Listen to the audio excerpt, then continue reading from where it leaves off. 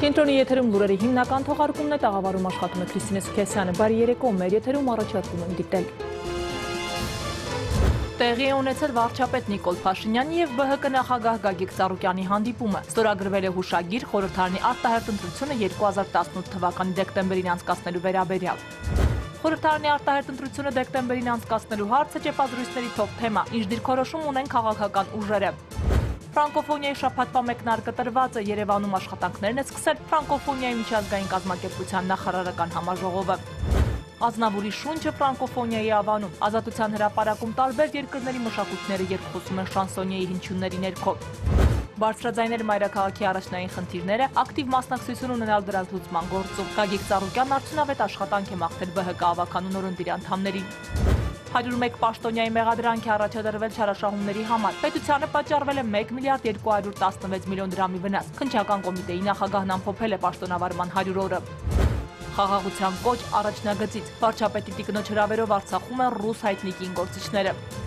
Քեզ համար Ազնավուր հիշատակի համեր Երևանում նվիրված աշխարհահռչակ շանսոնիեին։ Այժմ այս եւ այլ իրադարձությունների մասին առավել հանգամանալից։ Այսօր կառավարությունում տեղի է ունեցել վարչապետ Նիկոլ Փաշինյանի եւ ԲՀԿ նախագահ Գագիկ Ծառուկյանի հանդիպումը։ Քննարկվել են երկրի ներքաղաքական զարգացումներին, այդ թվում խորհրդարանական արտահերթ ընտրությունների անցկացման առնչվող հարցեր։ Հանդիպումից հետո վարչապետն ու Բարգավաճ Հայաստան կուսակցության առաջնորդը ստորագրել են հուշագիր 2018 թվականի դեկտեմբերին Հայաստանում խորհրդարանի արտահերթ ընտրություն անցկացնելու վերաբերյալ։ Մանրամասները Ահարոն Հայրապետյանի տեսանյութում։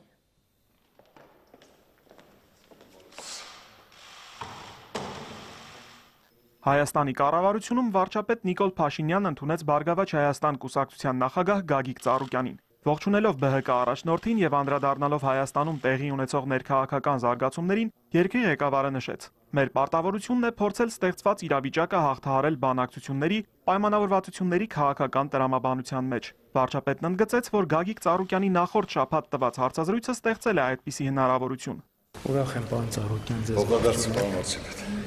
Դուք գիտեք, անշուշտ բոլորս գիտենք, որ ոչ սովորական քաղաքական իրավիճակում են գտնվում ներկայումս եւ իհարկե մեր պարտավորությունն է, որ մենք փորձենք ստեղծված իրավիճակը հաղթահարել բանակցությունների, պայմանավորվածությունների քաղաքական տրամաբանության մեջ եւ ես ուզում եմ ընդգծել, որ նախորդ շաբաթ ձեր տված հարցազրույցը նաև այդպիսի հնարավորություն ստեղծեց, քանի որ այդ հարցազրույցի բովանդակությունից ակնհայտ էր, որ մենք ունենք քննարկելու բան, ամենայն դեպս որոշակի պատկերացումներ արդեն իսկ ակնհայտ է, որ համընկնում են եւ դուք ըստ էության պաշտպանեցիք դեկտեմբերին ազգային ժողովի արտահերթ ընտրություն անելու գաղափարը եւ այսօրվա մեր հանդիպման նպատակը այդ իրավիճակը քննարկելն է, ես կուզենայի ավելի մանրամասն լսել ձեր պատկերացումները, թե ինչպես մենք հասնենք այդ նպատակի իրագործմանը եւ կուզեի նաեւ ձեզ հետ կիսել իմ պատկերացումները վերաբերյալ։ Շնորհակալություն հայտնելով ընդունելության համար Գագիկ Ծառուկյանը նշեց, որ մշտապես եղել է ժողովրդի կողքին, շարժման կողքին, վարչապետի կողքին եւ անդրադառնալով արտահերթ ընտրության հարցին ավելացրեց. ժողովուրդը ուզում է, հետեւաբար արտահերթ ընտրության անհրաժեշտությունը կա։ Շնորհակալ եմ, պարոն վարչապետ, ընդունելության համար, ամենակարևորը դուք էլ գիտեք, բոլորն էլ գիտեն, որ հենց առաջի օրվանից ձեր շարժումը, որ սկսել է, դուք սկսել եք, մենք աջակից ենք եղել դրան եւ ասենք թե սպասելով այդ ծրագիրը իրականություն դառնա, դուք գիտեք, որ բոլոր հարցերով ես ասում ես իմ ժողովրդի կողքին, շարժման կողքին, ձեր կողքին, մեր մասով մեր աշխատանքները կատարել ենք, կատարում ենք, կատարելու ենք, մենք ընդունել ենք հեղափոխությունը, որը նորից եմ ասում, այն պահից, երբ որ գիտեք, ասենք թե այն որ ձերբակալում էր, մյուսներ, մենք որ ոչ մեկ էլ չէր պատկերացնում, պարոն վարչապետ, որ կարող է Սերժ Սարգսյանը հրաժարական տալ, բայց մենք հենց այդ պահից ամբողջ իմ թիմով կանգնել ենք ձեր կողքին եւ միշտ էլ ասենք թե եւ Արմենիա հյուրանոցի մոտ էլ որ ասել եմ ձեր ընտրալը Նիկոլ Փաշինյանը, ես ձեր ասենք թե ընտրալի կողքին եմ 100 անգամ էլ դնենք չընտրվի, միևնույնն է, ես ձեր հետ եմ, ձեր կողքին եմ եւ ասենք թե ընդունելով, ճանաչելով ձեր սկզբունքը, ձեր մոտեցումը, ձեր արդարությունը, ձեր պահվածքը, որ այսօր միասնական դրա կողմնակիցն ենք, որ հիմնական այդ ժողովրդի ցանկությունը, այդ որ դրան հասել են, որ դա պահենք եւ պահպանենք։ Այսօր դա համար ասում եմ, ես պատրաստակամ եմ, երբ որ այն ժամանակ եմ ձեզ ասել, որ Հիշում եք առաջի հանդիպումը, որ ասացինք, երբ անենք խորհրդանական ընտրությունները, որ ասեցի հունիսին անենք, պարոն վարչապետ, երբ ասեք, ճիշտ է թե ոչ, ասեք։ Հիմա ես պատրաստ եմ, որ միասնական քննարկենք, մեր ժողովուրդը ուզում է դրա անհրաժեշտությունը կա, որ հետ հեղափոխական, ինչ-որ նորից քայլեր չլինեն, որ ավելի ապահով, ավելի հանգիստ, որ ժողովուրդը արդեն իրենց ասենք, թե ցանկացած կուսակցությունը իրենց ձայները տան, ապահով լինեն, զարգացումի առաջընթաց լինեն։ Ես միշտ դրանք կողմնակից եմ եղել, քու կողքն եմ եղել, քու կողքը լինելու եմ, քո ծրագրերին մեր հնարավորության սահմաններում, տնտեսության զարգացում, աջակցություն, վստահություն, որ ասենք թե ժողովրդի հավատքը, վստահությունը, ժպիտքը հարատև լինի։ Ինչ որ ձեր ուզածն է։ Այնպես ես որպես գործընկեր այդ մասով պատրաստական եմ։ Ցանկացած իմանալով, որ ձեր կողքին եմ, ծրագիր իրականացնել օգուտ մեր երկրի հզորացման, տնտեսության զարգացման եւ մեր ժողովրդի։ Շատ լավ, շնորհակալ եմ պարոն Ծառուկյան, իհարկե մեր գործակցության պատմությունը ըստ էության այն է, ինչ հանրությունը տեղյակ է եւ մեր գործակցության պատմությունը եղել է հրապարակային եւ ես համոզված եմ նաեւ որ կլինի հրապարակային եւ իհարկե մեզ համար չափազանց կարեւոր է ես այսօր մի քանի անգամ ասել եմ իմ այլ առիթներով ունեցած հանդիպումներում որ կա բարիկադներ կառուցելու ժամանակը եւ կա բարիկադները վերացնելու ժամանակը եւ մեր մեծագույն խնդիրն է ցավոք այս 5 ամիսների ընթացքում այդ process-ը լիարժեք հնարավոր չեղավ իրագործել որովհետեւ դժբախտաբար Հայաստանի Հանրապետությունում կան ուժեր որոնք այնքան էլ շարունակում են սթափ չգնահատել քաղաքական իրավիճակը եւ կարծես իրենցից կախված ամեն ինչ անում են որպեսզի ներքաղաքական իրավիճակը լարվի բայց ես ձեզ ուզում եմ ասել որ ներքաղաքական իրավիճակը այնպիսի երկրում երբ կառավարությունը ունի ժողովրդի ավելի քան 90%-ի աջակցություն այդպիսի երկրներում այդպիսի իրավիճակում քաղաքական իրավիճակը չի կարող լարվել ի բնե որովհետեւ լարվածության բևեռները չկան Ամեն դեպքում, քանի որ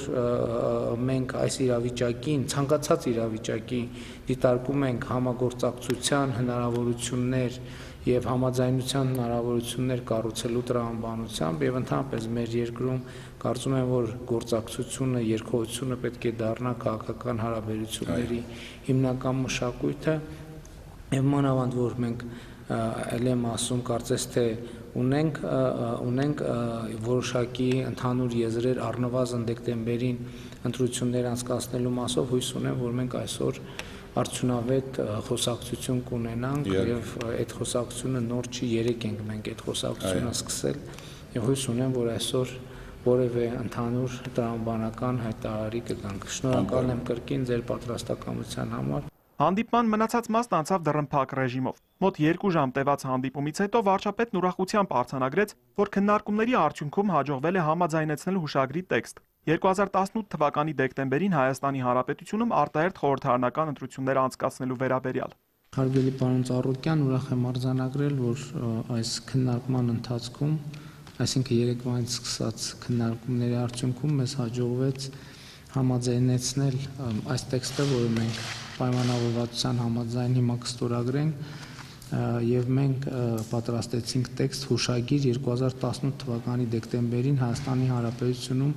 արտահերթ խորհրդարանական ընտրություններ անցկացնելու վերաբերյալ ես համոզված եմ, որ սա շատ կարևոր փաստաթուղթ է,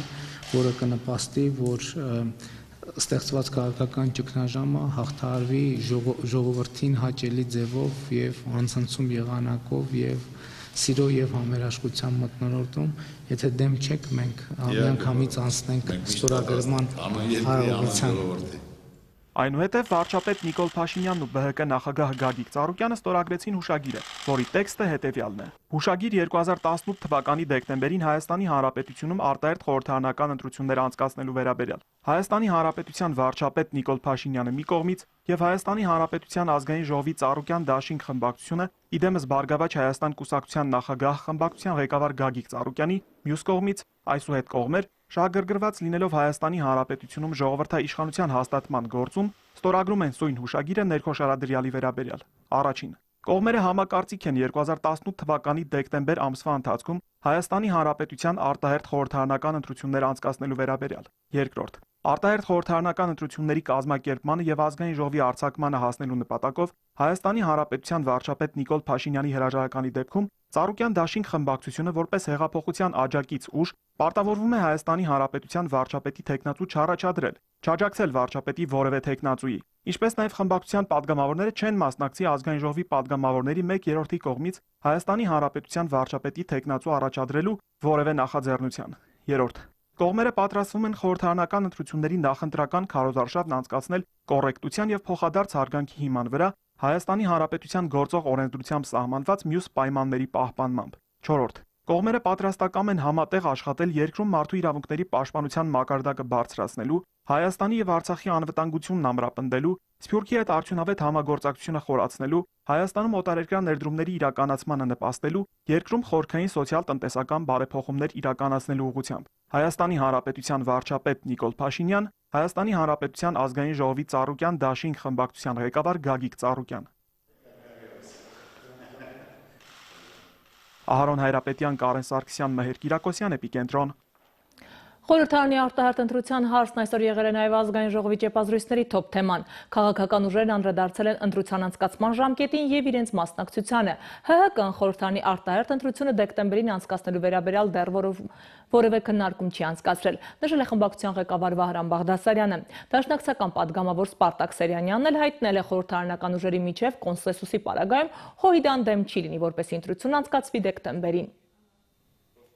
Խորհրդարանական ուժերի միջև կոնսենսուսի պարագայում դաշնակցությունը դեմ չի լինի դեկտեմբերին խորհրդարանի արտահերթ ընտրության անցկացմանը։ Եթե հասարակությունը գտնում է, որ բոլոր դժբախտությունների պատճառը ընտրությունների չանցկացումն է, ապա իրենք համաձայն են, որ այն անցկացվի օր առաջ։ Եթե ընտրական օրենսգիրք էլ չընդունի, եթե այդ պայմանավորված աշխատանքային քարտեզնել, ճանապարհային քարտեզների իրականություն չդառնա, բայց բանակցությունների, երկխոսության ընդհանուր հայտարարի գալու պայմաններում խորհրդարանական բոլոր ուժերը կոնսենսուսով կհանգեն նրան, որ առանց դրա էլ կարելի է գնալ խորհրդարանական ընտրությունների, այդ դեպքում մենք բնականաբար կհամաձայնվենք, բայց նորից եմ կրկնում, եթե դա տեղի ունենա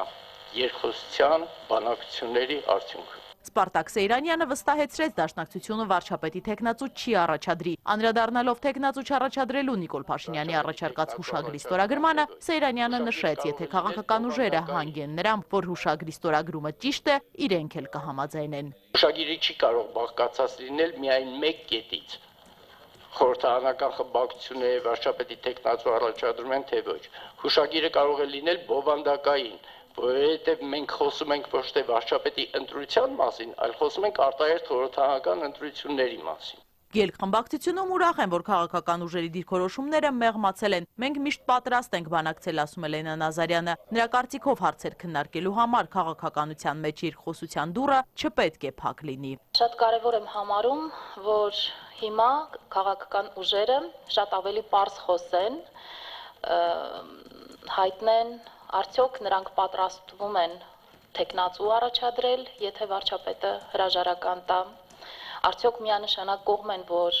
ընտրությունները տեղի ունենան դեկտեմբերին։ Ես կարծում եմ, այս հստակեցումները նրանց կողմից պետք է հնչեն, դրանք շատ անհրաժեշտ նախապայմաններ են բանակցությունների համար։ ՀՀԿ-ն խորհրդարանի արտահերթ ընտրությունը դեկտեմբերին անցկացնելու վերաբերյալ դեռ որևէ քննարկում չի անցկացրել, ասում է խմբակցության ղեկավարը։ Նա կարծում է, որ նորմալ բանակցային գործընթացով քաղաքական ուժերին պետք է տրվի ընտրությանը պատրաստվելու ժամանակ։ Որևէ քննարկում ձեզ վստահեցնում եմ, մենք չենք ունեցել, թե ինչ ճանապարհային քարտեզով կարող են գնալ դեկտեմբեր, որովհետև դա բավականին վտանգավոր քայլ է, դա պարզապես իր մեջ վտանգներ է պարունակում, հղի է բավականին վտանգներով, որը կարող է ապագայում ձևավորվող ազգային ժողովը դալային միահեծան ազգային ժողով։ Բանակցությունները ՀՀԿ-ի համար փակված չեն, ասում է Բաղդասարյանը, միայն թե դրանք չպետք է լինեն վերջնագրերի տեսքով։ Իզաբելլա Հովանեսյան, Ալեքսանդր Կիրոյան, Էպիկենտրոն։ Օրվա մյուս կարևոր իրադարձությունների մասին Երևանում ֆրանկոֆոնիայի շաբաթվա մեկնարկը տրված է։ 6 օր շարունակ մեր մայրաքաղաքը կլցվի ֆրանկոֆոնիայի շնչով։ Ապրել միասին կարգախոսով ֆրանկոֆոնիայի միջազգային կազմակերպության 17-րդ գագաթնաժողովը Հայաստանի պատմության մեջ ամենամասշտաբային միջոցառումն է։ Այն աննախադեպ է պայմանավորված նաև մեր երկրի հանդեպ մեծ հետաքրքրությամբ։ Երևանում այսօր առավոտյան մեկնարկել է ֆրանկոֆոնիայի միջազգային կազմակերպության նախարարական համաժողովը։ Հայաստանի արտգործնախարար Զոհրաբ Մնացականյանը բացման խոսքում հայտարարել է. Մեր երկիրն այժմ ապրում է մի ժամանակահատված, երբ վերահաստատվել է մեր ժողովրդի հանձնառությունն ազատության, ժողովրդավարության, մարդու իրավունքների արժեքներին։ Դրանք ֆրանկոֆոնիայի արժեքներն են, որոնք հանդիսանում են նաև Թավշյա հեղափոխության խորհրդանիշը։ Մարզահամերգային համալիրը այս օրերին դարձել է ֆրանկոֆոնիայի միջազգային կազմակերպության լիիրավ անդամ 58 երկրների եւ դիտորդ անդամ 26 երկրների հիմնական աշխատավայրը։ Այստեղ 2015 թվականին Երևանը առաջին անգամ հյուրընկալեց կազմակերպության նախարարների համաժողովը։ Հիմա մեր երկիրը ընդունում է ֆրանկոֆոնիայի միջազգային կազմակերպության նախարարական 35-րդ համաժողովը, իսկ մի քանի օրից արդեն 17-րդ գագաթաժողովը։ Մեծ միջոցառում, որը զրկվեց ցավոք աշխարհում ֆրանկոֆոն թերևս ամենահայտնի անհատներից մեկից, Շարլ Ազնավուրից։ Սակայն Շարլը այստեղ ամենուր է։ Ազնավուրի երգերը մարդկանց դիմավորում են մարզահամերգային համալիրի կենտրոնական մուտքից սկսած։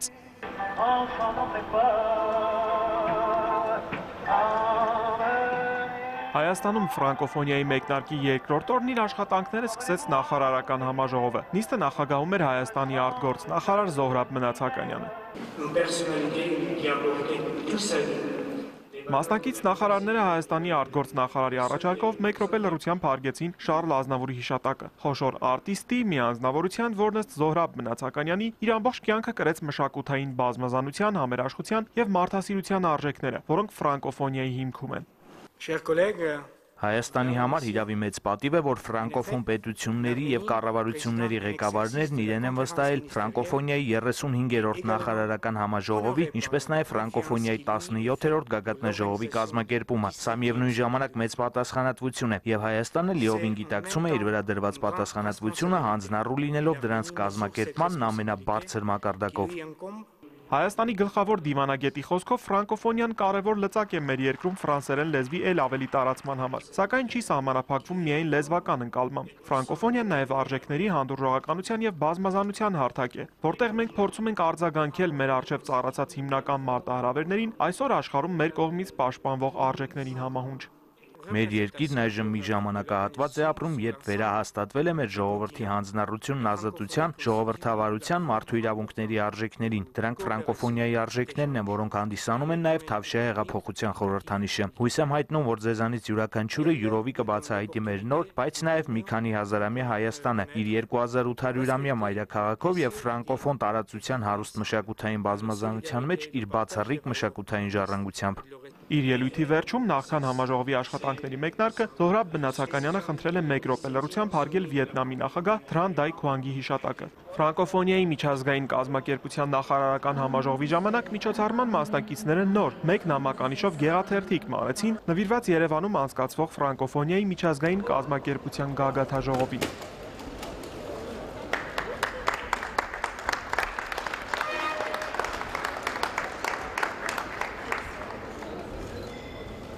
Մեր պետության կարողությունները ի ցույց են բերվում այսօր, որ մենք կարող ենք այս ամենը անել, կարող ենք նման մեծ ծավալի գագաթնաժողով միջազգային միջոցառում կազմակերպել Հայաստանում։ Հաջորդ միջոցառումներն էլ մենք պետք է վստահ լինենք, որ անելու ենք միգուցե Օլիմպիական խաղերը կամ ՄԱԿ-ի գլխավոր ասամբլեայի նիստերից մեկը, կատակ եմ անում իհարկե, բայց ուզում եմ ասել, որ այո, սա ի ցույց բերեց մեր կարողությունը։ Ղարաբաղյան հակամարտությունը բանաձևում ընդգրկվելու է։ 6-ից մեկ բանաձևը վերաբերվում է նման քաղաքական հարցերին։ Նախարարական համաժողովի օրակարգում հոկտեմբերի 11-ին մեկնարկելիք գագաթաժողովի կազմակերպչական հարցերն են։ Ընդունվելիք հայտարարությունները, ստորագրվելիք փաստաթղթերը։ Ահարոն Հայրապետյան, Կարեն Սարգսյան, Էպիկենտրոն։ Երևանում հոկտեմբերի 7-ից 12-ը կգործի ֆրանկոֆոնիայի ավանը։ Ազատության հրապարակում 20-ից ավելի տաղավար է տեղադրվել, որոնցից յուրաքանչյուրը ներկայացնում է իր երկրի առանձնահատկությունները։ Հայաստանի տաղավարում արտացոլված է երկրի զբոսաշրջային գրավչությունը, բոլոր մարզերի ու Արցախի գունային ամբողջ ներկապնակը։ Իսկ Ֆրանսիայի տաղավարում երկիրն է իր ամբողջ հմայքով ու բազմազանությամբ։ Ֆրանկոֆոնիայի ավանում է եղել նաև մեր նկարահանող խումբը։ Mais la vie, fallait-il que l'on s'aime, qu'on aime la vie. ֆրանկոֆոն երկրների մշակույթները երկխոսում են ազնավուրյան հնչյունների ներքո։ Ազատության հրապարակը ֆրանկոֆոնիայի 17-րդ գագաթաժողովի օրերին այսպիսի տեսք է ստացել։ Տաղավարներում հնարավոր է ծանոթանալ մասնակից երկրների մշակույթին, նաև հաստատել գործարար կապեր։ Ինչ գիտեք Հայաստանի մասին հարցին, հյուրերն առաջինը պատասխանում են։ Շարլ Ազնավուր, հայ ընկերներ շատ ունեմ, Հայաստանում եմ առաջին անգամ, ծանոթանալ դեռ չեմ հասցրել։ Շերինը ներկայացնում է Ֆրանսիայի տաղավարը, այն ստեղծվել է հնարավորությունների ֆրանսերեն ոգով, որովհետև ֆրանսերենն այդպես է բնորոշում նախագահ Էմանուել Մակրոնը։ Տաղավարում փորձում են ցույց տալ այսօրվա Ֆրանսիան ամբողջ բազմազանությամբ, այն եւ մշակութային եւ գործարար երկիր է, ասում են։ Ներկայացնում եմ հայ-ֆրանսիական առևտրաձնաբերական պալատը Երևանում։ Մեր առաքելությունն է խթանել գործարար կապերը Հայաստանի և Ֆրանսիայի միջև։ Տաղավարում գործում է առանձին սրա կոնֆերանսների համար, այստեղ քննարկումներ են լինելու ինչպես բիզնեսի վերաբերյալ, այնպես էլ թատերական ոլորտի լեզվի վարպետության դասեր։ Հայաստանի տաղավարը ներկայանում է զբոսաշրջային ամբողջ գրավչությամբ, արտացոլված է բոլոր մարզերի ու Արցախի գունային ամբողջ ներկապնակը։ Կարող են ձեռք բերել հուշանվերներ Հայաստանի մասին, կարող են համտեսել Հայաստանի բարիքներից, մրգերից, ծանոթանան մեր մշակույթին, ժամանակակից տեխնոլոգիաների միջոցով վիրտուալ շրջայց կատարել Հայաստանում։ Մի խոսքով ամեն ինչ արված է, որպեսզի մեր հյուրերը հետո հետ գան որպես զբոսաշրջիկ Հայաստան։ Տվյալ պարագայում երեխան ընտրել է օպերայի շենքը եւ ընտրել է Արգիշտի թագավորը Երևանի հիմնադրին եւ ընտրել է կուլոն տարբերակը, ունենք նաեւ կոպեկը։ Տեղադրում ենք այստեղ, ծածկում ենք եւ հիմա մի քիչ ուժեղ ձայն է գալու, չխանգարի միկրոֆոնը։ Արի օգնից, այսպես, 3, 2, 1, օպա։ Հարվածից հետո երկու կողմից շատ գեղեցիկ տպվեց իրա վրա։ Նման մետաղադրամներ արդեն կարելի է ձեռք բերել Երևանի տաղավարում, մեր մայրաքաղաքը ներկայանում է պատմամշակութային ժառանգությամբ։ Հին քաղաք է եւ մեր մոտ էքսպոզիցիան սկսվում է հենց ուրարտական ցուցանմուշներով, Երևանի թանգարանի հավաքածուի արտեֆակտներով։ Կենտրոնում ներկայացված է Երևանի ծննդյան վկայագիրը հանդիսացող Արգիշտի արձանագրությունը քաղաքի հիմնադրման մասին կրկնօրինակը, ներկայացված է քաղաքի զբոսաշրջային ռեսուրսը, մշակութային հարստությունը, մշակութային ժառանգությունը։ Ռուանդան ֆրանկոֆոնիայի տաղավարում ներկայացնում է գործարար միջավայրում իր հնարավորությունները։ Այստեղ ներկայացնում ենք Ռուանդայի ներդրումների հնարավորությունները, նաև թե ինչ կարող են անել մարդիկ, երբ գան մեր երկիր։ Ռուանդան Աֆրիկայում բիզնեսի առումով երկրորդ երկիրն է։ Յուրաքանչյուրը կարող է գալ մեր երկիր առանց վիզայի։ Բիզնեսի համար նպաստավոր եւ գրավիչ պայմաններ ունենք։ Ֆրանկոֆոնիայի ավանի առաջարկներին ծանոթանալ ցանկացողները բազմաթիվ են, այցելուների պակաս չի զգացվում, շատ են զբոսաշրջիկները։ Քանի որ ինչ-որ եւ Ֆրանսիայում եմ ապրում եւ Հայաստանում ինչ-որ աղրումով, ինձ համար կրկնակի տոն է եւ Ֆրանսիայի տոնն է, ֆրանսերենի տոնն է եւ միևնույն ժամանակ հրաշալի է, որ Հայաստանում նման միջոցառում է կազմակերպում, որը Հայաստանին ավելի ճանաչելի է դարձնում։ Եկել եմ Ֆրանսիայից, երրորդ անգամ եմ Հայաստանում։ Մարտին պատրաստվում եմ այստեղ իմ բեմադրությունը ցուցադրել, որով կպատմեմ այն ամենի մասին, ինչ գիտեմ Հայաստանի, այդ թվում Թավշյա հեղափոխության մասին։ Ֆրանկոֆոնիայի ավանը թեև բաց է այցելուների առջև, սակայն պաշտոնական բացումը կլինի հոկտեմբերի 9-ին։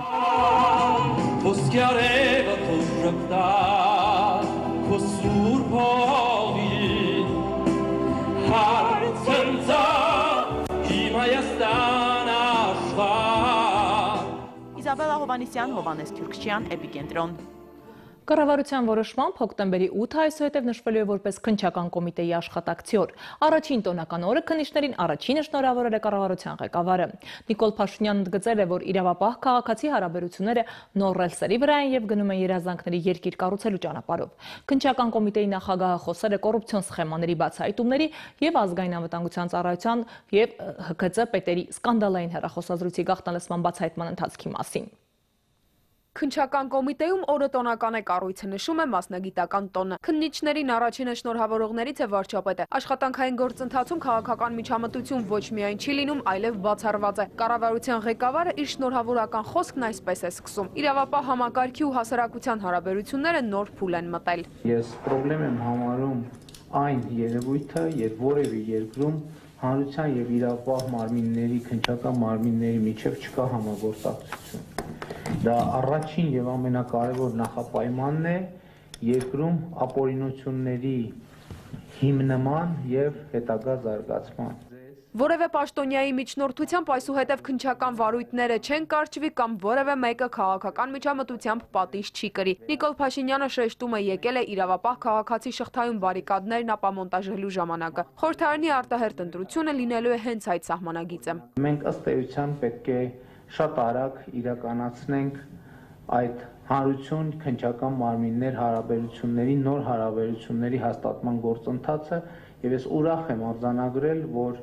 ինչքան տեղեկացված եմ ըստ էության այդ գործընթացը արդեն սկսվել է։ Իր պաշտոնավարման ամիսներն է ամփոփում կոմիտեի ղեկավարը այս տարվա առաջին 9 ամիսների ընթացքում կառույցը մեղադրանք է առաջադրել 101 պաշտոնյայի։ Ընդհանուր հաշվարկով պետությանը մոտ 1 միլիարդ 215 միլիոն դրամի վնաս պատճառելու համար։ Հայկ Գրիգորյանն ասում է, կոռուպցիոն բացահայտումներ արվել են տարբեր հաստատություններում, սկսած դպրոցներից մինչև մեծ կառույցներ։ Չարաշահումների մասով պետական բյուջեն 574 միլիոնով համալրվել է։ Հայկ Գրիգորյանը պատասխանել է նաև լրագրողների հարցերին, անդրադարձել ազգային անվտանգության ծառայության եւ Հայաստանի քննչական ծառայության պետերի սկանդալային հեռախոսազրույցի գաղտնալսման գործի ընթացքին։ Այդ գործի առանձնահատկությունից ելնելով ճիշտ չէր լինի մենք հիմա խոսեինք, թե ով է հարցաքննվել եւ ինչ ցուցմունք է տվել կամ մենք ինչ գործողություններ ենք արել արգրավումների հետ կապված ձեզ հայտնի է որ խոզարկություններ են կատարել, արգրավումներ են կատարել, հարցումներ են կատարել, փորձաքննություններ են նշանակել, բայց այս փուլում դրանց մասին խոսելը կարծում եմ ճիշտ չի։ Քննչական կոմիտեի նախագահը նշել է, որ հետքի վրա են բոլոր բացահայտումներն էլ կարվեն ֆրանկոֆոնիայից հետո։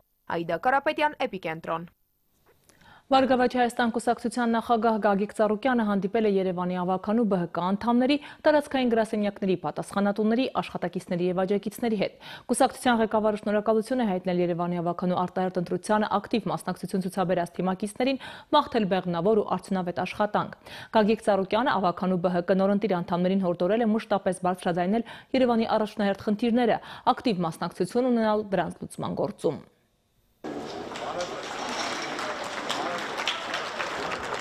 Բարձրաձայնել մայրաքաղաքի առջև ծառացած առաջնային խնդիրները, ցույց տալ դրանց լուծման ճանապարհները, ակտիվ մասնակցություն ունենալ Երևանի զարգացմանն ուղղված ծրագրերը կյանքի կոչելու գործին։ Բարգավաճ Հայաստան կուսակցության նախագահ Գագիկ Ծառուկյանի հորդորն է Երևանի ավականու ԲՀԿ անդամներին։ Նրանց հետ հանդիպման ժամանակ կուսակցության ղեկավարը շնորհակալություն է հայտնում Երևանի ավականու արտահերթ ընտրությանն ակտիվորեն մասնակցած ավականու ԲՀԿ անդամներին եւ նրանց աջակիցներին։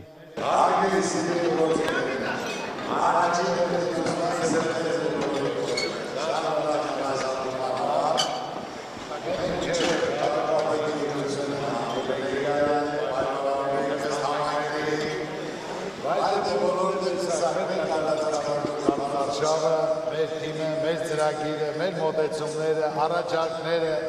որ ամբողջ աշխարհից հրավիրել էինք քաղաքապետեր, քաղաքական գործիչներ, ներդրողներ, ոլորտի բաժանած, ասած, ով ինչ պետք է աներ, ինչով զբաղվեր, ու ամենակարևորը հարգելի թիմակիցներ ջան, Ծառուկյանի խոսքը գործը։ Ասել էի, որ անմիջապես հաղթելուց հետո մենք աշխատանքները սկսելու ենք։ Բյուջեին փող կա, փող չկա, ես իմ գործընկերները դնելու եմ, աշխատանքները կատարելու եմ, հիմնական խնդիրներն էլ գիտեին, ամեն ինչը տիրապետում եմ, գիտեմ, ցանկացած խոսքը գործը, բայց դե իմ թիմակիցները ներկայացեցին, որ պարոն Ծառուկյան, սա քաղաքական ընտրություն չի, բայց ես շնորհավորեցի, ասեցի շնորհավորում եւ հույսով եմ, որ դու ձեր խոսքերը մեր երևանցիների իրականացում դառնան։ Իմ ժողովուրդը ինչ ուզի, ես պատրաստ եմ, որտեղ ոչ թե մնացածի պես, որ ինչ որ քաղաքականությամբ ապրում եմ, ինչ որ անպայման պաշտոն, ինչ որ գումար, այլ դա ինչի ես պատրաստ եմ օգտակար լինել, ծանոթությունը, կապերը, շրջապատը օգտագործելու ի օգուտ իմ երկրի իմ ժողովրդի։ Ոչ թե ես խոսքեր եմ ասում, ժողովուրդ ցանկացած խոսքս դա գործ է։ Ես իմ ազգին սիրող, իմ երկրին նվիրալ, ես իմ ազգով հպարտացող, ցանկացած երկրում, ցանկացած տեղ, որպես հայ հպարտ, ցանկացած միջոցառման եւ հպարտանում եմ իմ երկրով, իմ ժողովրդով։ Ես ավելի լավ հասկանում եմ, ժողովուրդը, որ այս հեղափոխությունը արել է, ուզում է բրծնի, ուզում է լավ լինի, ուզում է երեխան լավ ապրի, դեմքին ժպիտ լինի, մեր մոտ բան չի փոխվում։ Մենք ուզում ենք լավ լինի, կարող ենք լավ լինի, պետք է ներգաղթին պետք է գումարները, պետք է մարդկանց մասին մտածել այս ոլորտների, հնարավորություն լինի, որ մարդիկ աշխատեն։ Գագիկ Ծառուկյանը շնորհակալություն է հայտնում նաև այն բոլոր երևանցիներին, որոնք իրենց վստահության քվեն տվել են Բարգավաճ Հայաստան կուսակցության քաղաքապետի թեկնածուին եւ կուսակցության ներկայացրած ծրագրին։ Նա նաև շնորհավորում ու բեղմնավոր եւ արդյունավետ աշխատանք է մաղթում ավականու ԲՀԿ անդամներին, հորդորելով իրենց գործունեության ընթացքում մշտապես լինել երևանցու կողքին, բարձրաձայնել բոլոր այն խնդիրները, որոնք կմտահոգեն մեր համաքաղաքացիներին։ Հիմա ես այսօր ուզում եմ քանի մենք վերցնենք մանդատը հավաքանու։ Ես Աբովյան Արմանին հանձնում եմ, որ այդ իրենք, ասենք իմանալով մեր երևանցիների հոգսերն ու խնդիրները, մեր դիմակիցների, որ նրանց ցանկացած, բոլոր անձանցներին շնորհավորում եմ, Աստված պահպան մեր բոլորին, ամեն ինչ ժամանակի հատվածում բաց կլինի։ Շնորհակալություն։ Սեպտեմբերի 23-ին կայացած Երևանի ավականու արտահերթ ընտրությանը մասնակցած 12 քաղաքական ուժերից ԲՀԿ-ն զբաղեցրել է երկրորդ տեղը եւ ներկայացված է Երևանի ավականիում։ ԲՀԿ ավականու անդամները վստահեցնում են, որ Երևանի ավականիում հստակ պատկերացնում են իրենց աշխատանքն ու լավ գիտեն անելիքները։ Մենք գնում ենք քաղաքապետարան միայն եւ միայն երևանցու շահերը պաշտպանելու համար եւ թույլ տվեք շնորհակալություն հայտնել երևանցիներին աջակցության համար։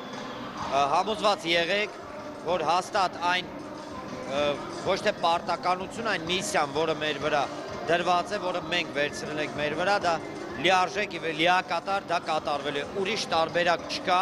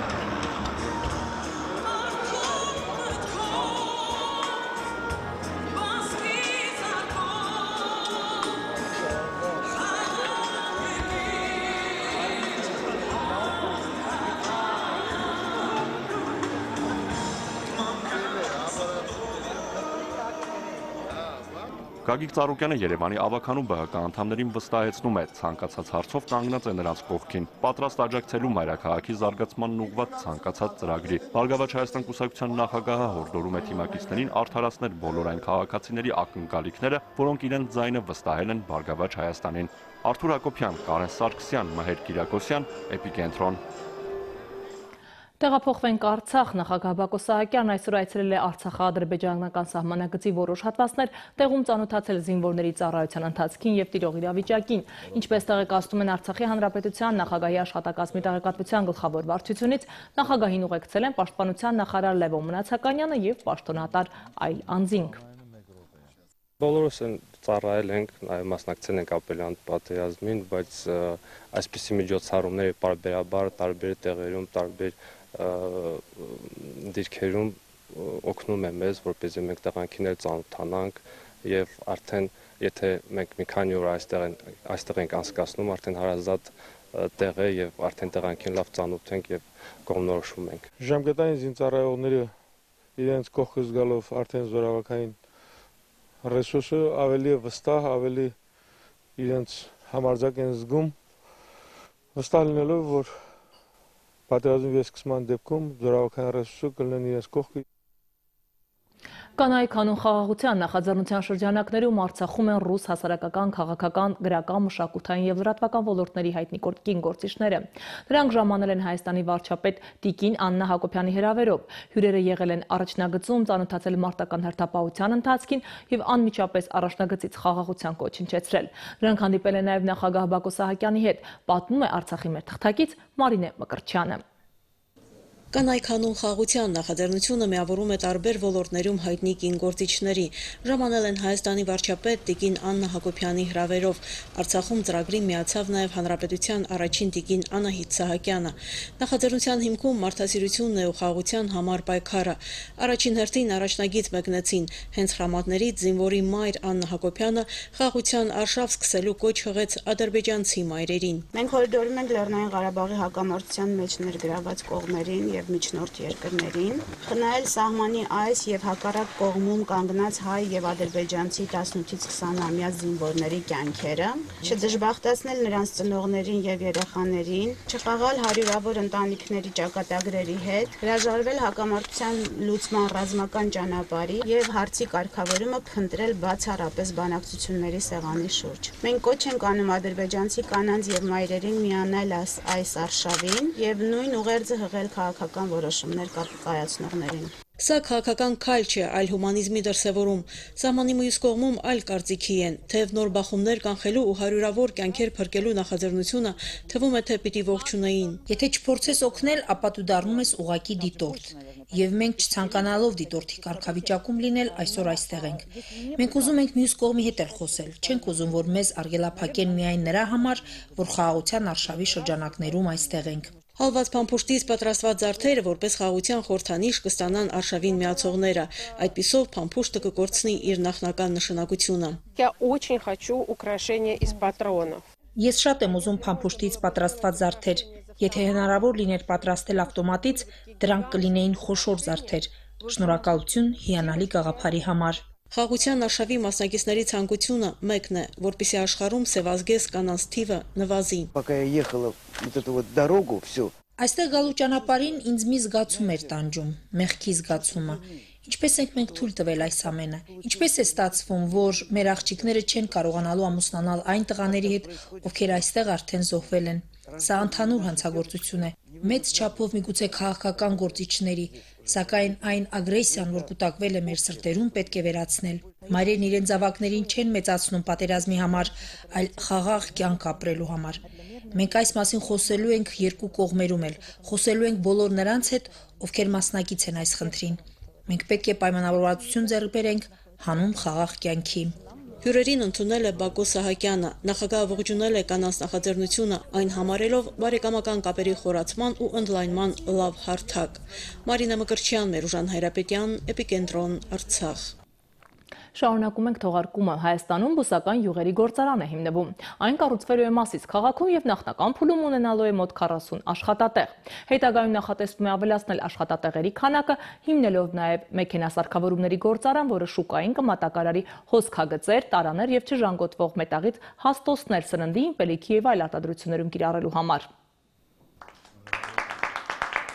Բիզնես Արմենիայի եւ Ղալբուրջյան գրուպ ընկերության միջև ստորագրվում է գործակցության հուշագիր Հայաստանում բուսական յուղերի գործարան հիմնելու մասին։ Այն կկառուցվի Արարատի մարզի Մասիս քաղաքում։ Ներդրումային ծրագիրը բաղկացած է մի քանի փուլից։ Առաջին փուլում ստեղծվելու է ավելի քան 40 նոր աշխատատեղ։ Ներդրումների ծավալն էլ կազմելու է $500,000, հետագայում մի քանի միլիոնի հասցնելու նպատակով։ Ընկերությունը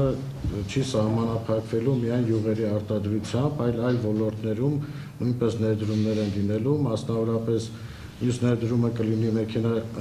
սարքաշինության ոլորտում, մասնավորապես սննդի արդյունաբերության ոլորտի համար սարքավորումների արտադրություն եւ եւս մի քանի այլ ծրագրեր ունի ընկերությունը, որ Հայաստանում նախատեսվում է իրականացնել։ Արդեն 4 ամիս է ընկերությունը վերանորոգման աշխատանքներ է կատարում 6000 քառակուսի մետր կազմող գործարանի տարածքում։ Արտադրանքի թիրախային շուկաները ԵԱՏՄ, Մերձավոր Արևելքի եւ Եվրամիության որոշ երկրներն են, ինչպես նաեւ Կանադան։ Նախնական փուլում արտադրանքի հումքը ներկրվելու է։ Հետագայում նախատեսվում է քունջութը աճեցնել տեղում, գործում ներգրավվելով գյուղացիական տնտեսությունները։ Մեր նպատակը վերադարձ հայրենիք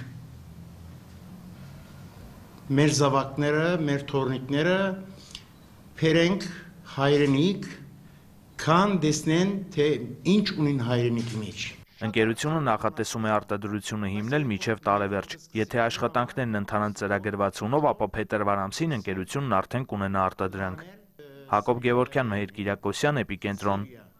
Հոկտեմբերի 29-ին և 30-ին Ալեքսանդր Սպենդիարյանի անվան օպերայի և բալետի ազգային ակադեմիական թատրոնում կանցկացվի «Քեզ համար Ազնավուր» խորագրով համերգ։ Այն նվիրված է լինելու լեգենդար շանսոնիեի հիշատակին, հնչելու են Ազնավուրի ամենասիրված ստեղծագործությունները, նաև որոշ երգերի հայերեն տարբերակներ։ Համերգին սպասում են անակնկալներ և հատուկ հյուրեր արտերկրից։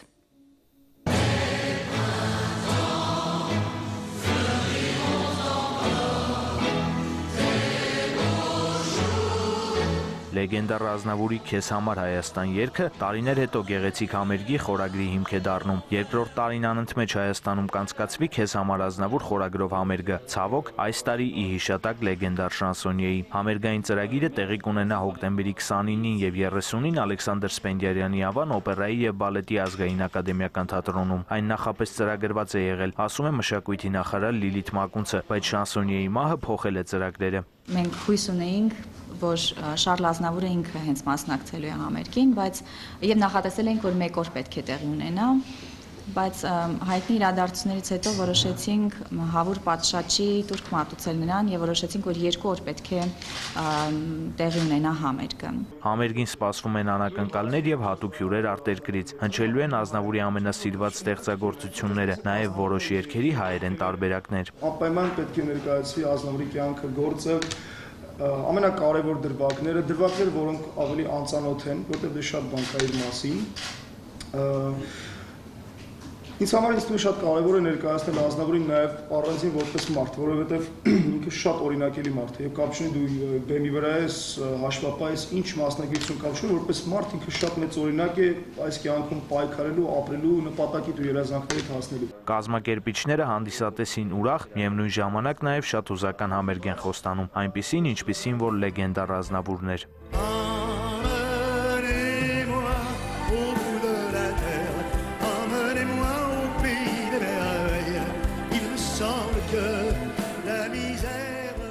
Հակոբ Գևորգյան, Մեհեր Կիրակոսյան, Էպիկենտրոն։ Վերջին 1 շաբաթվա ընթացքում Վեգա ընկերությունը խաղարկել է հայտարարված 60 Մերսեդես ավտոմեքենաներից ևս 2-ը Երևանում Նոր-Նորքի և Գյումրիի Վեգա հիպերմարկետներում։ Խաղարկվել է մանր ու մեծ կենցաղային տեխնիկա, ինչպես նաև արժեքավոր նվերներ։ Նոր գործակցություն ու նորամուծություն հայկական շուկայում։ Օրեր առաջ Բորկ ընկերության բրենդային տաղավարի բացումը տեղի ունեցավ Նոր-Նորքի Վեգա հիպերմարկետում։ Այսուհետև Վեգա ընկերությունը Բորկ ընկերության միակ պաշտոնական գործընկերն է Հայաստանում։ Այսօր մենք բացեցինք մեր առաջին տաղավարը Հայաստանում, մեր հրաշալի գործընկեր Վեգա ընկերության խանութ սրահում։ Սիրով սպասում ենք բոլորիդ մեր սրահներում։ Բացի ավտոմեքենաներից խաղարկվեցին բազում այլ թանկարժեք նվերներ, կենցաղային տեխնիկայի հավաքածուներ, փոշեկուլներ, միկրոալիքային վառարան և սմարթֆոններ։ Հերթական խաղարկությանը Մերսեդես Մակնիշի ավտոմեքենաները բաժին հասան Սերիկ Աղաջանյանին ու Անահիտ Սեխլեյանին։ Եկել էի խանութ, չէի սպասում, որ կշահեմ, պատրաստում եմ արդեն գնամ ու լսեցի ազգանունս։ Ինքը մի քիչ նենց կրկնվող ազգանուն չի, դրա համար սպասեցի ու պարզվեց, որ շահել եմ ավտոմեքենա։ Գնել էի լվացքի մեքենա և շահեցի ավտոմեքենա, տառոսը բոլորին։ Խաղարկության ժամանակ Վեգա ընկերությունը հայտարարեց նաև գործող ակցիայի մասին։ Միայն 3 օր հոկտեմբերի 8-ին, 9-ին և 10-ին Վեգա սրահներում կգործի ակցիա, որի ընթացքում կահույքի և տեխնիկայի ամբողջ տեսականին կվաճառվի մեծածախ գներով։ Ընկերության անակնկալները դեռ շարունակվում են։ Հերթական ավտոմեքենան կխաղարկվի Արարատի մարզում հոկտեմբերի 19-ին, իսկ Երևանում նոյեմբերի 4-ին նույն վայրում Նոր-Նորքի Վեգա հիպերմարկետում։ Անի Օհանյան, Էպիկենտրոն։ Թողարկման ավարտին ծանոթացեք նաև Վիոլիա ջուր ընկերության հայտարարությանը։ Վիոլիա ջուր ընկերությունը տեղեկացնում է իր հաճախորդներին և սպառողներին, որ պլանային աշխատանքներով պայմանավորված հոկտեմբերի 9-ին ժամը 10-ից 24-ը կդադարեցվի Արագածոտնի մարզի Աշտարակ քաղաքի Մողնի թաղամասի Օհանավան և Կարբի գյուղերի ջրամատակարարումը։ Ընկերությունը հայցում է սպառողների ներողամտությունը պատճառված անհանգստության և շնորհակալություն հայտնում ըմբռնման համար։ Ես եւ իմ գործընկերները այսօրվա համար այսքանն էինք նախատեսել, մաղթում եմ ամենայն բարիք ցտեսություն։